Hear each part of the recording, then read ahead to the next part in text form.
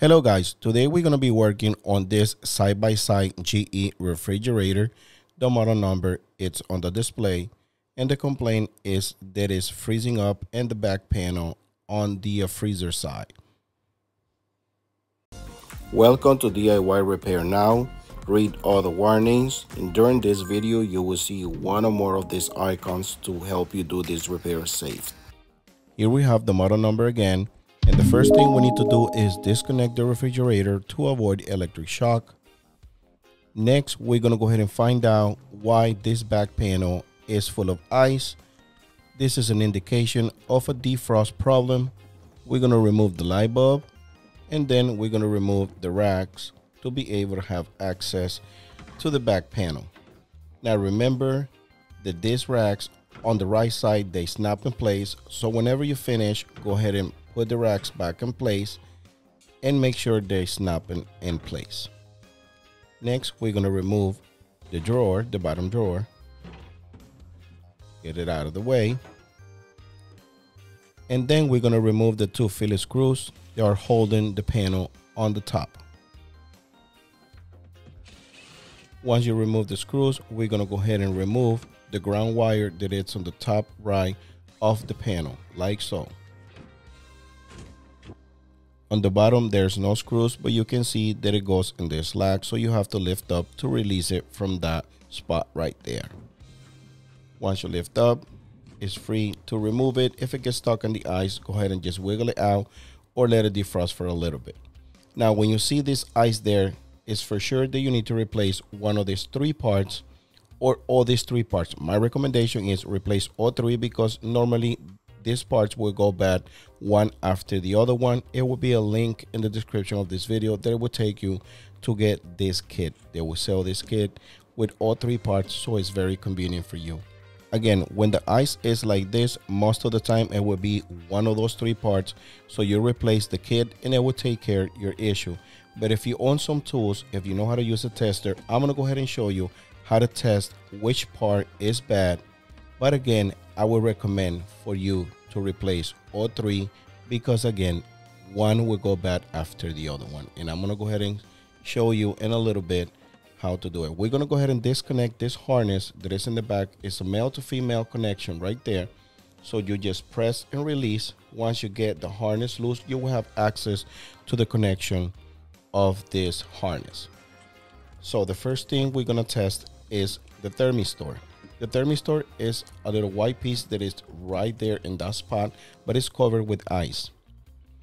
Now we're going to go ahead and test for kilo ohms, and I'm going to go ahead and show you in a little bit the chart, what temperature should be giving us, what a reading should giving us on the tester. Now you're going to follow the two white wires, and right now it's giving us 28 kilo ohms. Now I'm going to go ahead and show you the charts, but I got to tell you, sometimes it's not accurate. So if we go by the chart at 0 degrees temperature, because it's covered with ice, it should be giving us 16.3 kilo ohms. Okay, so it's kind of off at this point. It's not accurate, so I'm not sure if this Thermistor is good or not. That's one of the reasons why I replaced the Thermistor, whether it's good or not, because even if it's still good, it can go bad pretty soon. Now you can see right there we are testing for continuity. We're gonna go ahead and test the defrost thermostat and find out if the defrost thermostat is fine. We already checked the Thermistor. Next, we're checking the defrost thermostat. As you see, I removed the heat element from the bottom, and right now to test the defrost thermostat, we're going to go ahead and put one lead on this pink wire, because if you follow the pink wire, it will go to one of the ends on the defrost thermostat. That is the defrost thermostat right there. And I got to tell you that defrost thermostat have to be at 0 degrees temperature or at least 30 degrees temperature for it to come on. Here is another video on my channel. They show you with more details in how to test a defrost thermostat if you own a multimeter. Yes, I'm going to go ahead and link the video on the description of this video as well, in case you want to go ahead and find out how to test this thermostat. You see, I follow the pink wire and it goes to the defrost thermostat. Now the other end will go to the connector. As you can see over here, show you with more details, the defrost thermostat would turn on at 30 degrees temperature and it would turn off at 140 degrees temperature. So that is the temperatures where it comes on. 30 degrees to come on, 140 degrees would turn off. So basically have to be frost over for it to come on. If it doesn't have ice around it and it's not very cold, this will never give you continuity. So when we follow the wires, you see it's giving us continuity. One on the pink wire from the bottom, because there's two wires coming out from the defrost thermostat, pink and orange. The orange goes to the connector, so that's a closed circuit right there. We have continuity between pink and orange. This is the best way to test this thermostat right there without cutting any wires. So there you have it. Now we're gonna go ahead and find out if the heat element is fine. We already checked the Thermistor, and Thermistor checked kind of okay. The defrost thermostat checked okay. Now we're gonna go ahead and check the heater. I'm gonna keep saying this, guys. I suggest to replace all three, and I'm gonna let you know why in a minute. Go ahead and defrost the all the ice buildup. I got a steamer, but if you guys don't own a steamer, go ahead and just let it defrost by itself for a couple hours, because if you put a hair dryer, don't use a hair dryer because you can damage the cabinet on the refrigerator. Now I'm testing the heat element, and I'm putting my leads on the heat element terminals, and I got the tester set on continuity, and I'm not getting any continuity at all. So this heat element is the problem in this case. But it's been many times that when I replace the heat element, like a week after, 2 weeks after, I have to come back and replace the defrost thermostat or the Thermistor. So again, this is the part number. It will be linked in the description of this video, and it will bring all three parts. Here's the defrost thermostat, here's the Thermistor, and there it is, the defrost heater, which is our main issue today. This is how it looks, the new one, and this is the old one. And you might find a little different, but it's basically the same thing, the same part number and everything. At this point, we're pretty much done defrosting all these coils. Like I said, I use the steamer, but my suggestion for you would be just let it thaw out. And again, if you don't own any tools, if you see the frost over, go ahead and defrost this part. Another thing that I want to mention to you guys, go ahead and make sure this drain right there in that hole is unclogged, because sometimes it's clogged. You can use a turkey base to plunge it and make sure it's clear, because sometimes it gets clogged and you will have water dripping into your floor. Now I put the steamer, but sometimes I use a turkey base, or just put some hot water there. Make sure it's going down the drain, because that's where every 8 hours all this defrost system defrost all the ice build up, and it goes to that drain hole right there. Now keep in mind that when you are defrosting all this, all the water is going to go through that hole, and you might have some water going into the floor in the back of the refrigerator. Just dry it out. Don't be afraid, or just put a rack on the bottom of the coils when you are defrosting it, to avoid most of the water going through the drain pan in the back. So that is the only thing that you need to, all the ice, it will convert in water. So all the water is going to a drain pan in the back of the refrigerator, and it will overflow because it's too much ice. So you just put a rack over there by the drain hole to grab some of those, some of that water. Now I'm disconnecting a wire that is holding all this harness, because it's a ground wire. Sometimes the screw will fail in the back, so just keep an eye on it. And this is how it looks when you are removing everything. And I'm just doing it this way, that way I can show you better, guys. But if you can work in the refrigerator without disconnecting the wire that I just removed the screw, it's up to you. Now over here, I'm just gonna calculate how much wire that I need, and I'm gonna go ahead and remove these two pieces by cutting the wires right there. And I'm gonna go ahead and cut the wires for the defrost thermostat and the Thermistor right there. This is the Thermistor. It has a clip. You need to reuse the clip for the new Thermistor, and I'm going to show you how right now. Just get your new Thermistor. It will come with an extra wire. You can leave all the extra wiring. I don't like to, leave all the wire hanging and stuff like that. You can wrap it up if you want to, but I just cut a piece and I just use what I need.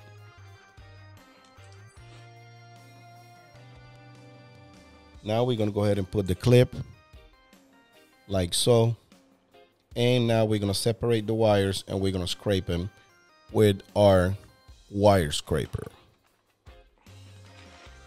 We're going to go ahead and use wire nuts. Just use wire nuts, the right side. You can get those wire nuts at Home Depot and if you want. And when you scrape the wires, just go like this. I always use the blue ones, but I ran out, so I'm using another ones. They are gray and they're color gray, but they're kind of small. They still work and everything, but like I said, my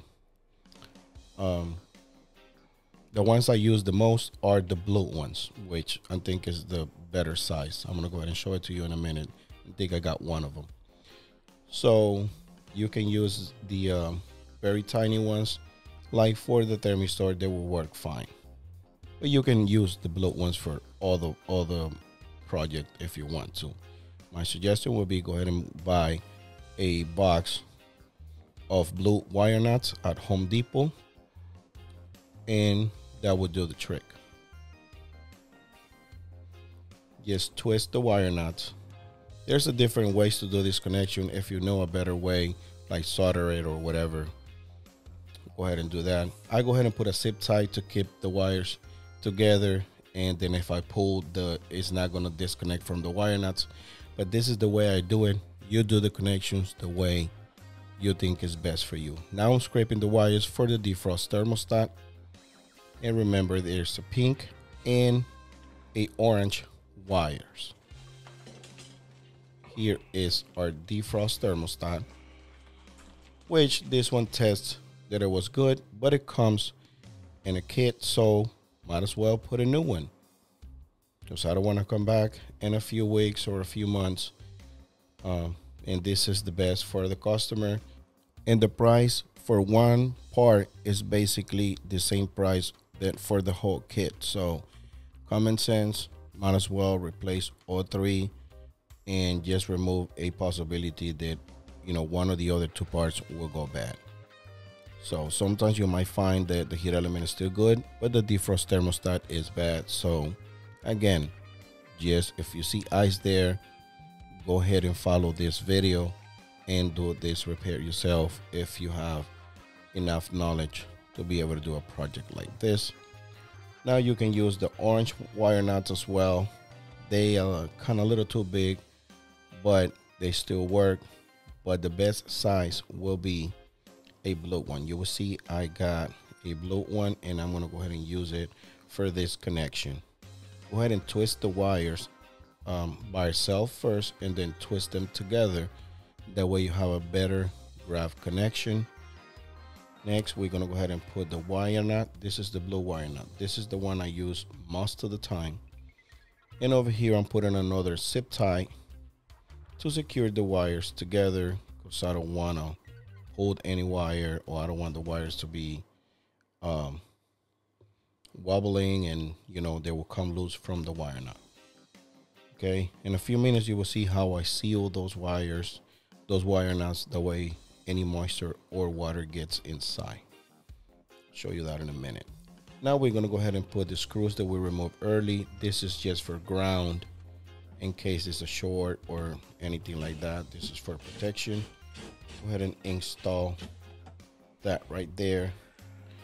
And then we're gonna go ahead and organize all our wiring that we have to loosen up, because we wanted to show you guys a better view for all these connections.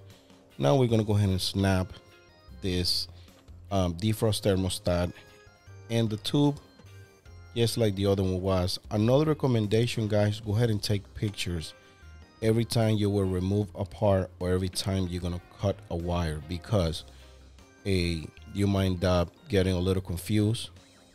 Follow the video, because the video is gonna help you. If you have to watch the video a couple times, go ahead and do that. As you see right there, I snap the Thermistor and the tube as well. They go in a different spot. Again, follow the video, because sometimes those pictures, when you take pictures before you remove something or before you cut any wirings or anything like that, you might end up having doubts. So go ahead and look at the pictures, and then you will know what everything was. So keep your phone close, or your GoPro, any camera that you have. Now I'm gonna go ahead and show you how do I seal those wire nuts in the inside. I use this silicone. There's a special silicone for electrical connections, but I like to use this one because this one will dry better, in my opinion, and it will dry even in cold weather. There's some other silicones that they would not dry at all in cold temperatures. This silicone, I find out that it will dry even underwater. As you can see right there, you can find this in the link that I'm going to put in this video, or you can get it at Home Depot. Either way, everything that I'm using, guys, to do this repair, I'm going to go ahead and link it in the description of this video. So if you just want to order everything, because it's more handy for you to order it online, you can get it from the links that I'm going to put on this video. I believe some of them it will be Amazon, or pretty much all of it will be Amazon. Now over here, I'm going to go ahead and kind of press down this terminals, because sometimes they will open up. That way it will have a good grab on my new heat element, or my new heat element terminals will be a little thinner, so this wire will be all loose. You want to have a good connection, so just use your needle nose pliers or any pliers that you have and kind of snap them. Go ahead and pinch those terminals. That way you have a better grab on the new heat element. Now we put in the heat element in place, and we're going to secure it with the two Phillips screws. There's the two Phillips screws right here, and we're going to go ahead and screw it in. Now the one on the right is not a big issue, but the one on the left, sometimes if you drop the screw, it will go on the drain hole right there. So my suggestion would be put a rag, a piece of paper, piece of cardboard. I use this wrapper in case I drop it, it doesn't go into the drain line, because believe me, it happens to me a couple times, and I have to use like sort of a magnet to be able to get it back. But sometimes the magnet doesn't work because they make out of stainless steel. Sometimes those screws are made of stainless steel. As you saw me right there, I plug the harness in the back, just snap the harness in place, and that's all you got to do. At this point, we're pretty much done. Just organize the wires, put the panel back in place. Go ahead and plug right there the ground wire. As you can see in this picture, that's how it goes. Just snap it on the top of the panel, and that should do the trick. Now put the panel in position and secure it with the two Phillips screws on the top. At this point, like I said, we almost done. Go ahead and put your drawer back in the bottom, and then go ahead and snap this racks in place.